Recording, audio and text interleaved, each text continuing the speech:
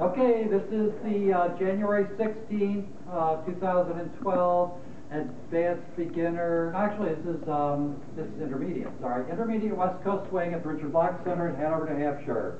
Jamie Orr. We are going to put two stalker whips together with a little shake and bake. So it's going to look like this. I think it was Jen Lyons that called it shake and bake, so I'm using the same word. It's going to be 1, 2, 3, and 4, 5, 6, 7, and 8. 1, 2, coaster step, let her go, trip, full step. Okay? Can you get our feet in there as well? I have got your feet in there. We'll you come keep back. moving forward. I tell you, I'm experienced at this. Don't worry. Here we go. We're going to do it one more time. There's an option on the shake and bake of either doing a triple step or the leaders can just step across and go 7 and 8, 1. Okay? So it's going to be 1, 2, 3, and 4. Walk my third. 5, 6, 7, and 8. That's where I left my foot in the air, and then I go 1, 2.